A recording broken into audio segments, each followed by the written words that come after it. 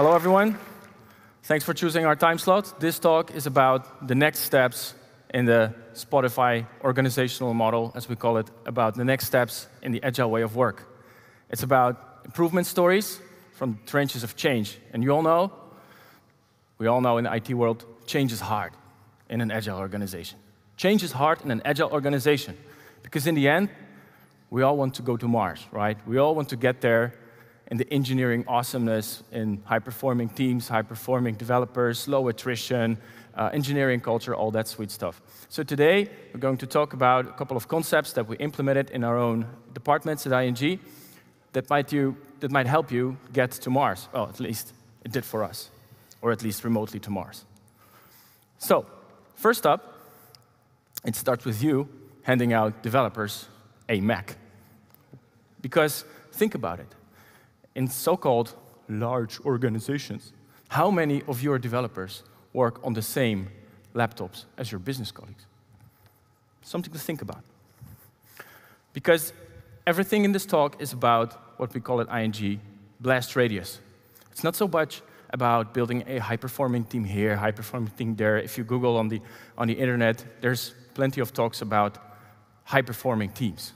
But then we haven't actually proved anything, right? It's about the department. It's about moving the average of the department.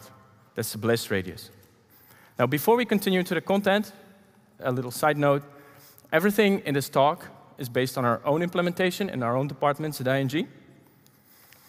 And a disclaimer, unfortunately, sorry, no, just kidding.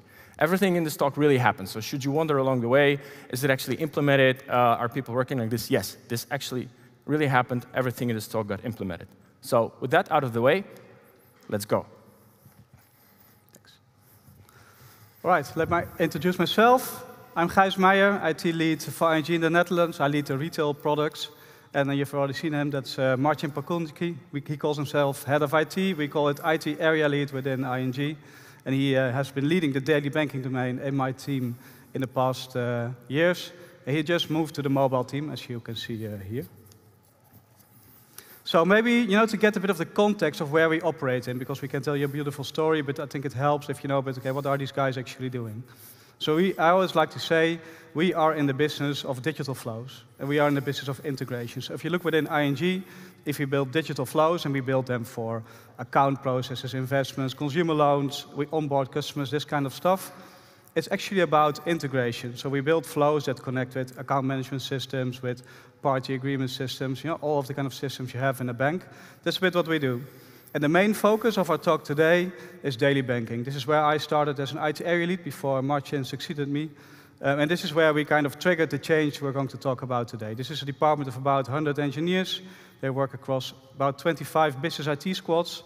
And in the bigger scope of my current domain, which is retail products, it's about 450 engineers across about 100 teams in 5 tribes. So that's a bit the context of what we do. And what is a digital flow? It's basically an API with some web components on top that runs in our app and also in our web.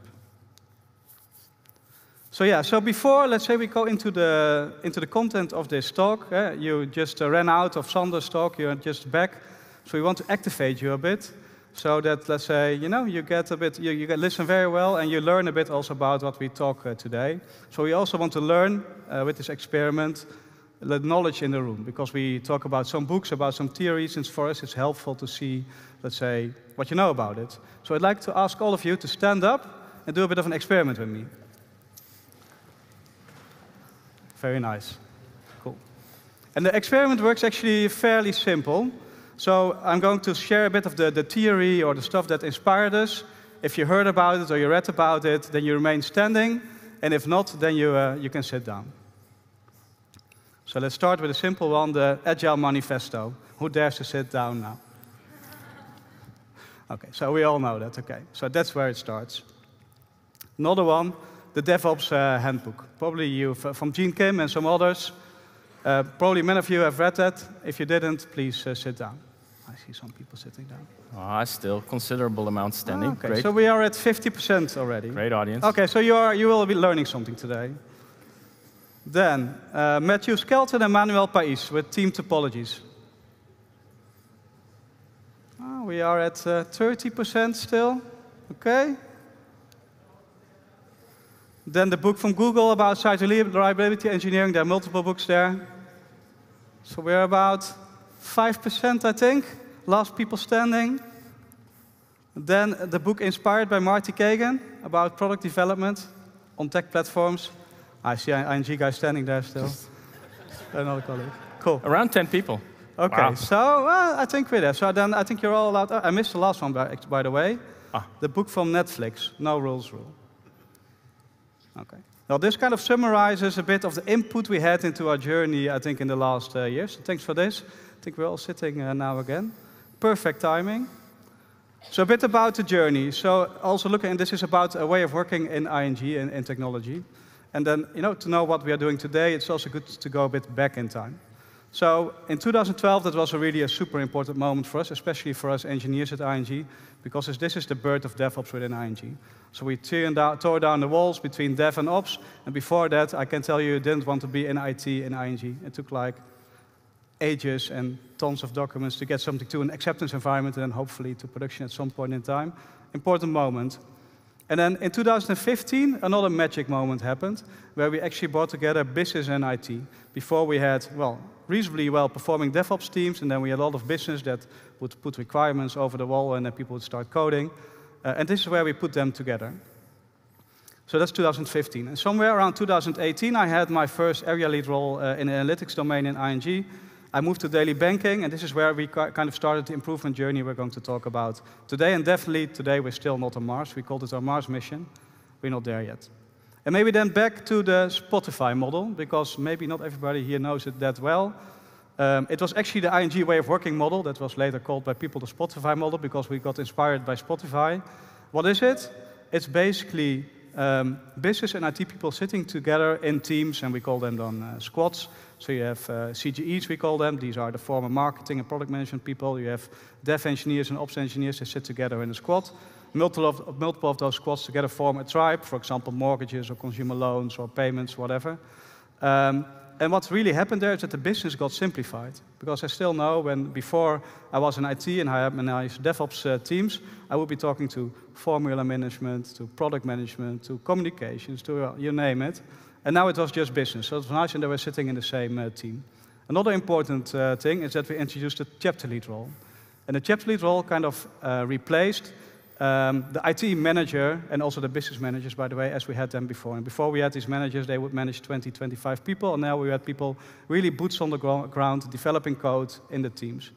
And another important thing that tends to be forgotten is that we moved from projects to fixed capacity. And for me, this is important because, these projects, they would, let's say we would have a project or a program, they would take some people out of the organization, put them together, and then we would start going. And that just, it did not really work. And we moved to tribes. It was more, we bring work, so this is a priority we have to work on, and then your squads start working on it. It was really a different way of working.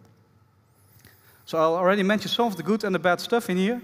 So let me summarize the good part. So it really revolutionized business IT cooperation. These business and IT people sitting together in those squads, it tore down the walls really of business and IT.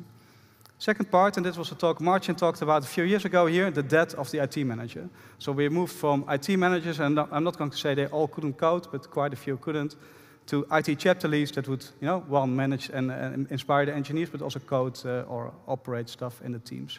We killed project managers, I said, and we also introduced quite some agile principles. We had a lot of agile coaches to help the teams to mature in their rituals and to become productive in flow, etc. So that was all good.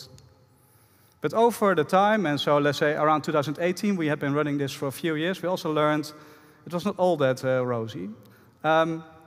So one of the things is these teams, they were 2 pizza-sized teams. That was the intention. So it was like 7 people or so, business and IT. But over time, they became a bit bigger. So they became 8, 9, 10, sometimes even bigger.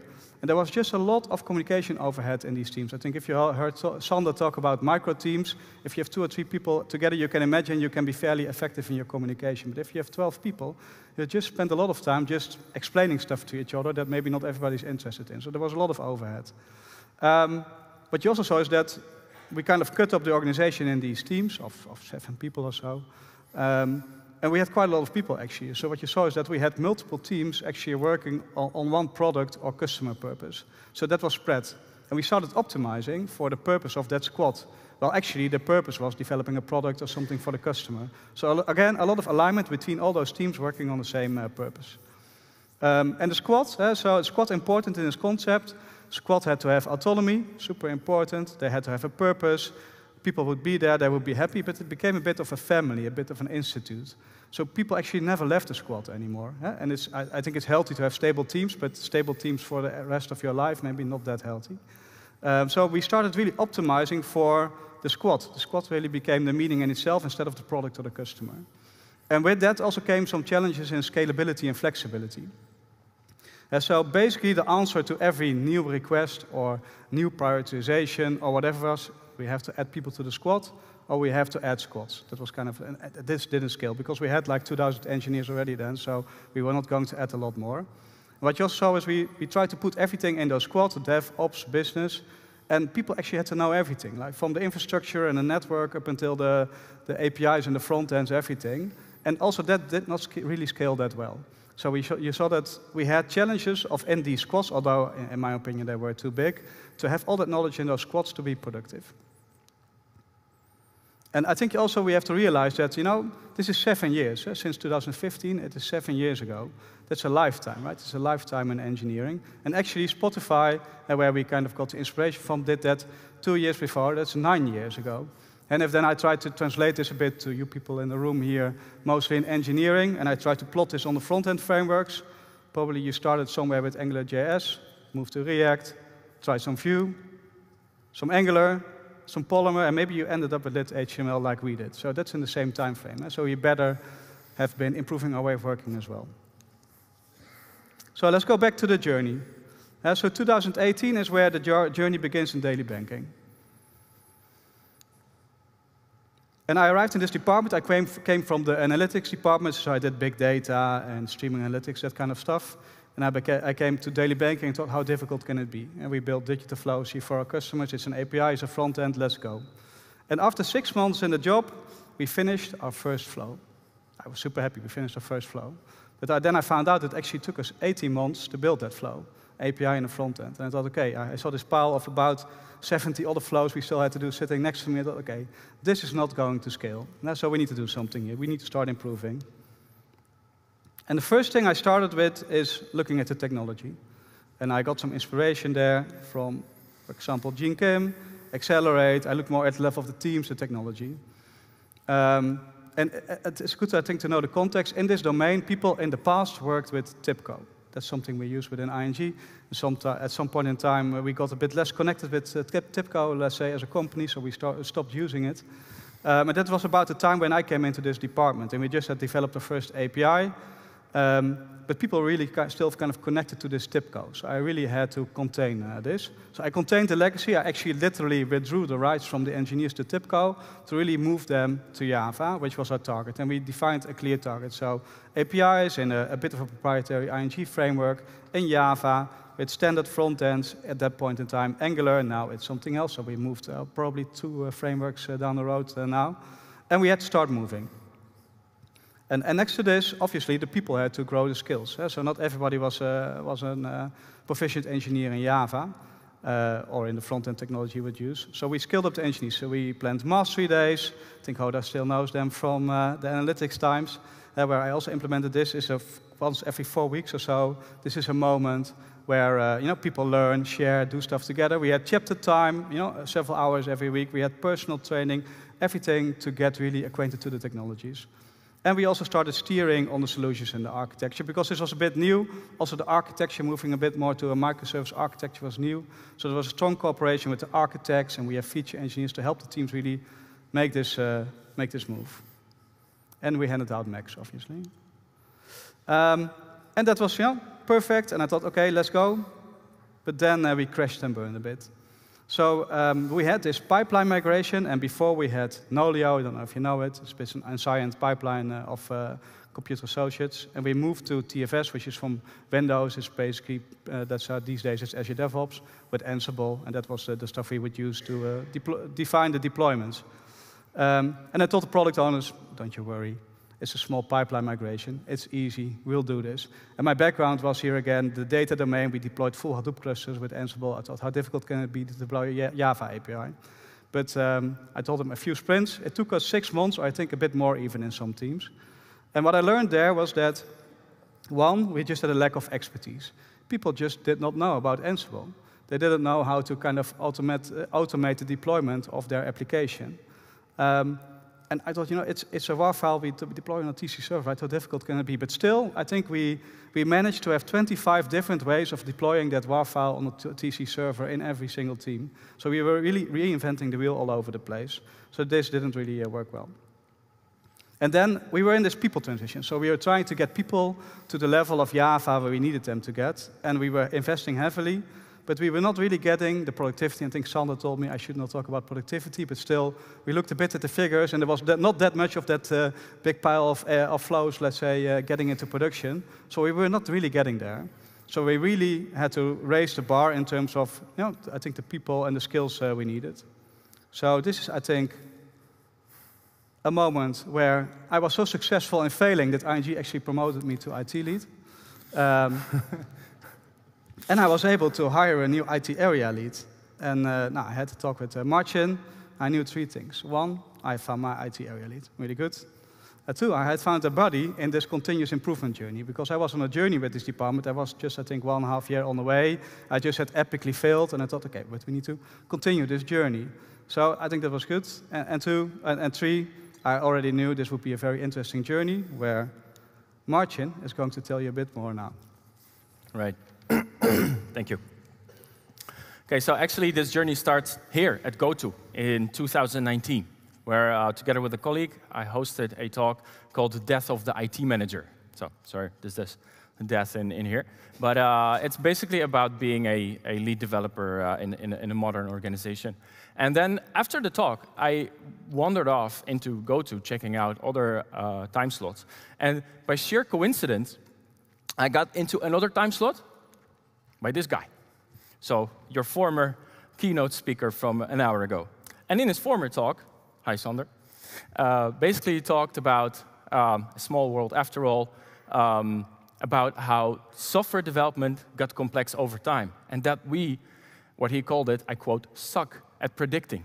That all these things that we work with as software developers got so complex, you just cannot know everything. In fact, he mentioned it today as well. And actually, I just heard actually a couple of days earlier that I became the head of IT and took Gijs' job. And I thought, well, those concepts of simplicity, of actually working in small teams on whatever is important at that very moment, sounded great. And that's how it all started, with micro teams. Because back at ING, at that time, we had, as Gijs mentioned, teams of 10, 12, 14 people optimizing to prolong their own existence with, on team level, roadmaps spanning over multiple years. Everything for the long-lasting agile purpose of that very moment, of that very team. So I thought, okay, how about we just exchange these large teams with this long-lasting purpose for small teams with no purpose, but working on the most important thing at this very moment for your organization. So now you all, from the small startups here, you think, okay, what is this guy talking about? We all just have 10 people and we are working at whatever's most important thing at this moment. Yeah, okay. You haven't seen a large organization, all right? So small teams with no purpose, that sounded really nice. So in 2019 and 2020, I implemented the notion of micro teams based on the Sander's talk at current accounts and savings at ING. Other departments followed. Basically, I wrote a whole white paper and a deck with detailed information how something like that could work at ING in a complex ING ecosystem. So basically, I broke down to high level, split up big teams. So in every team with more than 4 developers, we deducted the access developers. So let's say teams that went from 6, 7, 8 developers went to 4. And actually what we expected actually happened. The teams that went from 6 to 4 or 7 to 4 experienced 0 or near 0 velocity loss. So it's simple, but it's true. The mythical man month is true. Once past a certain threshold, it makes absolutely no sense to add more people to a team because people will just orchestrate the work and talk about the work rather than doing the work. Remove purpose on team level. So that has not so much to do with micro teams, but it was an issue for us at that moment. And that's hard. That's hard because if you're as an organization, if you promote the idea of autonomy, of having a purpose as a team, and people work like that for a couple of years, it's hard to basically go and say, well, that purpose on team level, we should do no purpose, right? Full focus on feature creation. So what does that mean, technology, and from a technology perspective? So that's actually only building features without the plumbing. So as Gijs just mentioned, micro teams should not migrate from one pipeline to another. It should just be made for them. And then, my favorite, seems obvious, all teamwork, all IT work is in code, right? So basically the shift left maneuver. All IT work that people on development contracts should be in code. Of course, we all know code should all be in version control. If your IT work is not in code, it's most probably waste. Okay, so before we go into the details how that works, just a side note, the micro team concept will never take off if you haven't prepared yourself for it as an organization. So ING invested a lot of time, a lot of money to create a touchpoint tribe that offers things like Kafka Event Bus as a service, Cassandra Keyspace as a service, Oracle databases as a service. We have a very well-functioning global data lake, authentication, authorization means that come out of the box that the teams don't have to create themselves. Without this, that will never get off, the notion of micro teams. So I always like these two books. Let me get some drink. Because if you want to improve your organization, the core concept in this book, so sorry for those who haven't read it, a bit of a spoiler alert. By the way, on the top right says culture. All improvements in your organization should go along these three axes, like flow, feedback, culture. Where flow is really in the creational part of software development. It's the coding itself. From development to production, trunk-based development, continuous integration, pipelines as code, and basically everything up till the moment that code lives somewhere on an integrated environment can be production. And then the feedback, I really like this concept. So the feedback is basically everything after you have deployed your code, right? It's monitoring, alerting, logging, code scans, OWASP checks. And there's the culture, engineering culture we all know and love. One learning organization, the Google 20%, mastery time, postmortems, things like that. So this is how I always try to operate when improve some kind of environment along the flow, feedback, and culture. So the micro teams I created, sorry for the typo in Azure DevOps, by the way. The core of it evolved around, the shift left maneuver, right? Because the combination of Azure DevOps and OpenShift proved to be a really strong asset, right? So code is deployed on Azure OpenShift-based pipeline, OpenShift powered cloud, and code is deployed into immutable containers. So as I said, teams were small, ideally 3 to 4 developers. Testing is automated on code level. APIs and their consumers are tested in containers as well. We call that bank in the box. And contract testing for real critical services. And as I said before, a couple of slides ago, highly standardized ING stack, right? So no own plumbing, no own pipeline building, tooling scripts or whatsoever. Then all your efficiency goes out the door. So in essence, micro teams are assembly lines. So not like a factory worker assembly line, but like an assemblage, putting together, right? So where each engineer refines, codes, tests, deploys, the whole bunch. And then, a real important thing, they work according to a value chain. rather than a narrow, long-lasting purpose. So that means that this team mission, because at some point I went to call it mission, not purpose, they can change, and a team can dissolve itself because the work is done, or be reallocated to some other work because commitments change. And that ties into product thinking, because where did that purpose go? How do these teams know what to do? So we abstracted it to a level above, and this is a funny depiction of, well, communication lines between teams in most tribes, right? And basically what happens is that these teams are optimizing their backlog for the team purpose, like we know, but they negotiate their priorities and manage their dependencies with the whole IT stack and the whole IT landscape, the other teams within the tribe, which is basically causing, well, dependency domino, right? Who knows dependency domino? Everyone. And then communication results in even more communication. And actually, you end up with something along the lines of that the teams are behaving as if they're a small startup, autonomous startup within a larger scale-up. Because then the tribe calls itself also, of course, a startup, which is, of course, it's not, right? Because by that time, it has 250 FTEs, so it's largely, it's not a startup, right? It's a scale-up. But all these teams are acting and competing with each other like they were a startup. So in 2021, in the daily banking tribe, we implemented, according to the inspired book from Marty Kagan, we were inspired by Inspired, something like value streams. And value streams were actually abstracted from team level to product level, to value chain level, right? Where you had one product backlog and several micro teams assigned to the product backlog. And also reallocated from the product backlog to another backlog.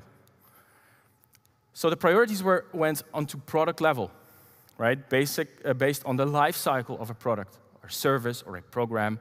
And then, well, when the program ended, so most often the funds ended, well, those teams can be reallocated to another stream, right? And you have a couple of streams, or let's say 5, 6, 7, 8 streams, depends on the growth of a tribe. But the teams are dynamically allocated and reallocated to other work. And something that's really important, especially for management, a value stream can end, right? So its backlog doesn't have to mean that it will prolong its own existence. In fact, a value stream should end at some point, right? Because the work ends, because the digital flows have been delivered, and at some point you don't need 6, 7, 8 teams on the same project. When the project starts, you need all the teams in the world. But then at some point, you need maybe 1 or 2 teams to just upkeep the flows and do some cosmetic changes. So wait, back to tech. So what happened to ops, right? Because I just said it's just a shift-left maneuver and everybody deploys their code. So what happened to the ops, the proverbial ops engineer? So I know it's 2022, and you all have moved to containers, immutable containers in cloud.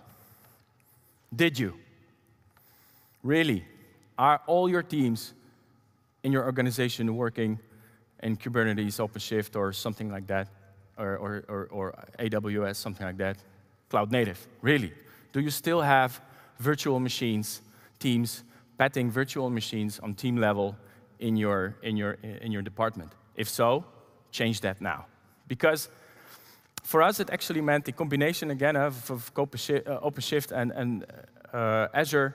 It meant 62% deployment speed improvement, right, in the new technology. And then, most importantly, we only needed devs. We had just no ops. At some point, we had no ops capacity. And that was all fine. Nothing broke down. So that capacity, we could actually rehire for coding capacity. So where did the ops go? Because still this cognitive load is, this work still exists, right? Somebody needs to create the deployment pipelines. Somebody needs to set up the OpenShift space, right? Somebody needs to set up the access for it, for the teams. Somebody needs to create those pipelines as code and put them in Git. Who does that? Well, that's the job of the platform team, right? Where, indeed, they set standard in scripted pipelines. They put them in Git for reuse and scalability by the micro teams. And they set up this cloud environment for the micro teams. And they also create the base Docker images. And they patch them, and not the team. The team works on features.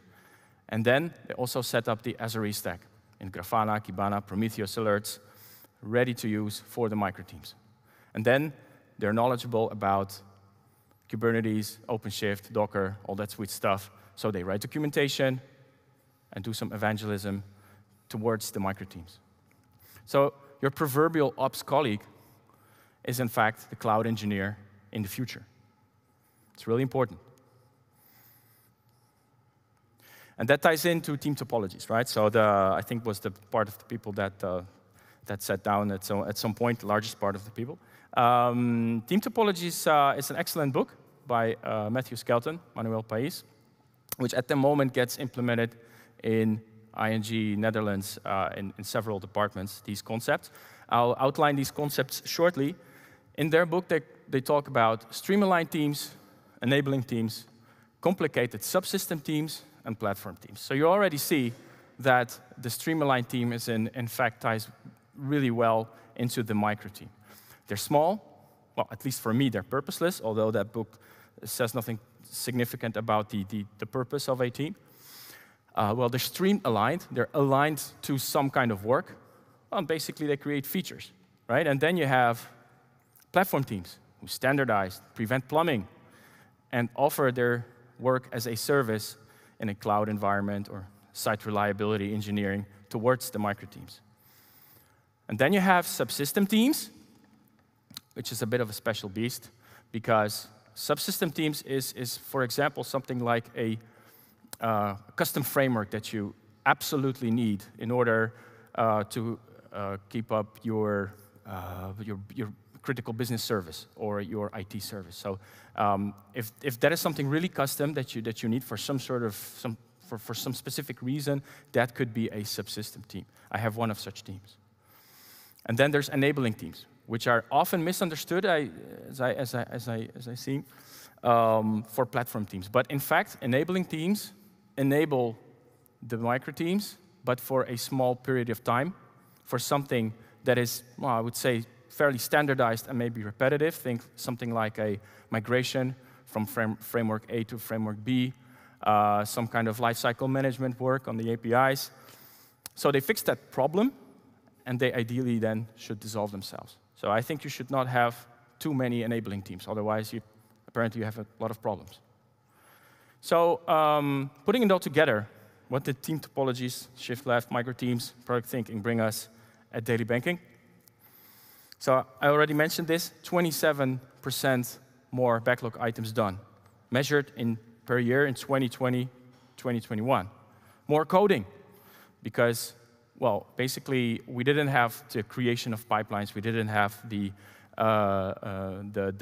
petting of virtual machines. So more coding per team, more team members coding as well. Reuse of skills. At some point, we had just 4 operations engineers, actually cloud engineers, servicing over 100 developers, more than 24 teams. And no more VM. I'll keep repeating this. No more VM. Less infra cost, no patching, more security. You cannot log into an immutable container. And also less issues when auditing the stacks, right? Those of you who manage a highly regulated organization, a department in an organization know auditing is hard on VMs. Containers built faster. Now, of course, I know a couple of team members in the audience of my department will say, yeah, if it works. So yes, if it works, and there is no queuing on the Azure cloud, yeah, then and it's 62% improvement of the speed. So we have our problems as well with that, but still, most of the time, it really works, and it's much, much faster than before. So the combination of OpenShift and Azure, which basically results in many, many more releases, over 50% release increase, right, in 2020 and 2021. Platform teams, so on top of the other benefits, 6% more coding time for feature teams. Why? Because this is your time to set up the cloud environment, to manage the access, to build the pipeline itself. It's all that time in the teams that the micro teams didn't have to do anymore. And now it's my favorite. Work on important stuff and reallocate people to more important stuff, right? Or just dismantle a team.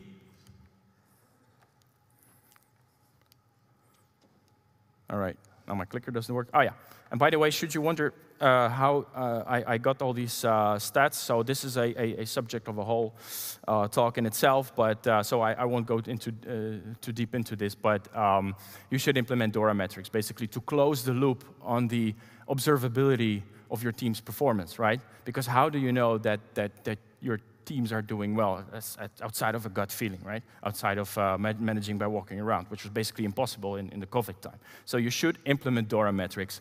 Azure has this dashboard feature where you could add widgets to it to basically know what's going on. DORA metrics also described in detail in the DevOps handbook. You should do it. All right, so have you reached Mars in 2022? There's more cognitive load that you can remove. At some December morning, 2021, I sat behind my computer after an outage in one of my teams, and I wanted to check out the Grafana board because to just see what was going on. And then I logged in, and it was empty, so there was nothing to see. It was broken. Okay, well, can happen. And then I logged into another one, and that was just showing data from one data center, but not the other. Okay. And then I tried another one. It was a broken link. And during the day, I kept trying all the dashboards from my teams. And, well, I think maybe 40% at least of them were broken or showing no data or wrong data. So I thought, okay, this is maybe the dark side of the concept that I introduced. We should take site reliability engineering more serious, right? It's not an add-on to a micro team. Right, so that was a lesson learned for me. So then I reread the book, Site Reliability Engineering, and basically in the first 10 or 12 chapters, they really outline, Google really outlined what it's all about. So basically, we moved to the 2.0 platform team, where the platform team not only builds the site reliability toolkit stacks for the teams, but also takes the whole responsibility for SRE from the teams. And this, if you look at it, it's quite logic, right? Because they create features, and as an RTK stack, site reliability engineering is a trade, is a craft in itself. So it was quite naive of me actually to think that also could be added to building features, right? So they do standby incidents and fix non-applicative issues with redeployments. So basically, every outage that can be fixed with a redeployment is fixed by the platform team, not anymore by the micro team. And they have monitoring responsibility over the whole department. Okay. Talent density, before we go to Gijs. So all these concepts are really nice, but before you get into that, you need to have a brutally honest conversation with yourself and with your engineers about talent density, right? Because in the Know the Rules book of Netflix, at some point they have a story about the early zeros, where in the dot-com crash, yes, Netflix is that old, they had to lay off half of their staff and just kept the best people. And they write in the book that after they laid off half of their staff, they still did the same amount of work.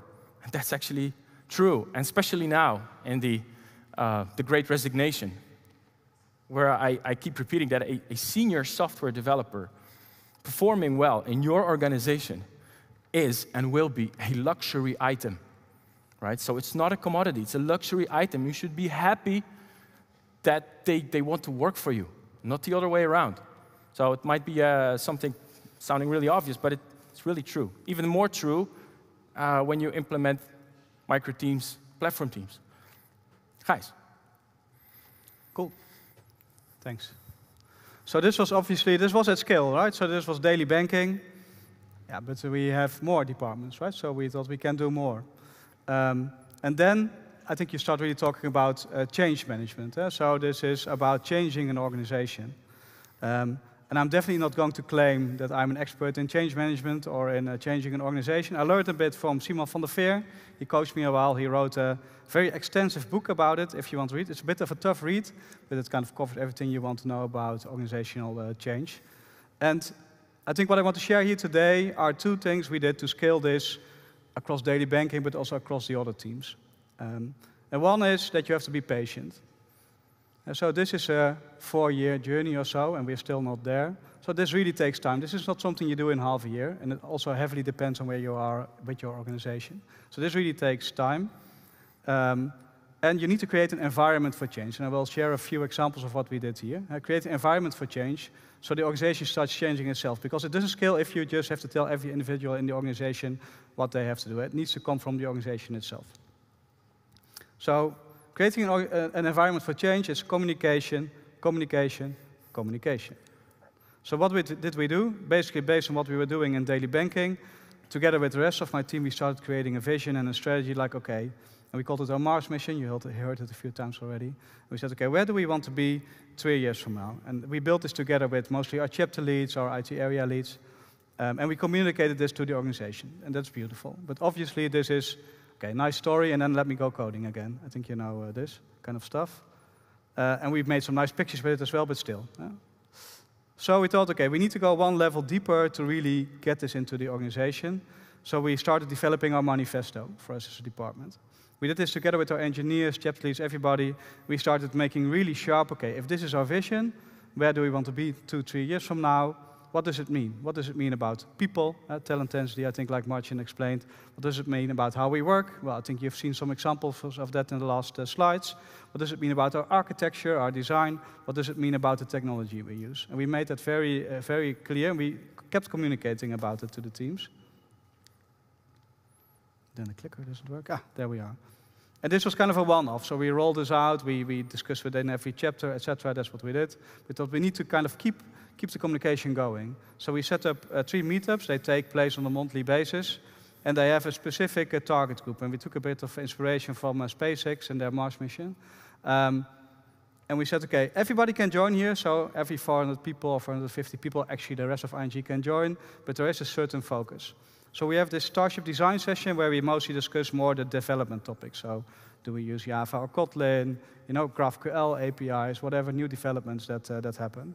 We have mission control. This is for the SREs. So I think the people that disappeared in the story of Marcin, a few of them are still there, and they do SRE. So they also need to learn and share. And we have ITS. It's more for the architects and the feature engineers. It describes a bit the overall mission and what we do there. And this we have kept going until today, and I think it really helps to keep the momentum going and keep the communication going. And I think the second point is this environment is not an IT-only environment. So I'm sitting there and Marcin sitting there with our business counterparts. So if I just start talking about Azure DevOps and ICHP and all of that, they will disconnect kind of at some point in time. So we really had to translate this into more tangible stuff for our colleagues, like, okay, how are we going to bring back the customer focus with this? How are we going to introduce real product thinking? Because this is not something the engineers do, the products we develop with our business colleagues. How are we going to help our P&L with this? How are we going to create faster delivery? I think the figures that Marcin showed, they also really helped in convincing our business colleagues. And for example, what also really helped me is the book of Marty Kagan on product thinking. I kind of silently pushed this into the organization, gave it to some of my tribe lead colleagues. They started sharing. And one of the good things in that book is that it's really opinionated how business and IT should cooperate. And it values really, let's say, the role of IT in business, which I like, obviously. So I think it's a nice book to share with your business colleagues. And then again, it's all about talent density. So you can do a lot of stuff, but if you don't have the good people sitting on the floor, it's not going to fly. So we spend a lot of time actually on this talent density and how to create this over years.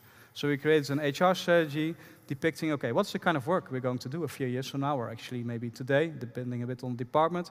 What does that mean for you as an individual? Where do you have to grow? As a developer, as an ops engineer, whatever. And we also kind of defined a bar. So we used the name persona. So we said, okay, if you're a developer, what do you need to be successful in this organization a few years from now? And gave people the choice, okay, we're going to help you develop there or not, and then we'll find something else, where your skills fit better. And in the hiring at that point in time, and I think we now use it a bit less with the overheated market, but when we could still use this, we use Codility to retest the coding skills of people before they would enter the company. I think then, Marcin, you can close it, right? I guess. Right, so before we close, just a couple of messages to remember. So make teams small, their work simple, and dare to dissolve the teams if their work is done. Move to containers now. Of course, all dev work should be in code. If your work is not in version control, it's probably waste. Beware of the team purpose on team level. Be patient, as Gijs said. Change takes time. Change is hard. I always say change is hard in an agile organization. I mean, how does that sound?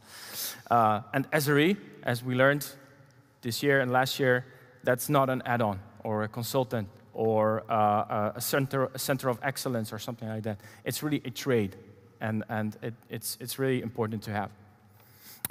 And all this that you heard today works best in a cloud stack, right? So, but I already has the virtual machines thing going. So, good.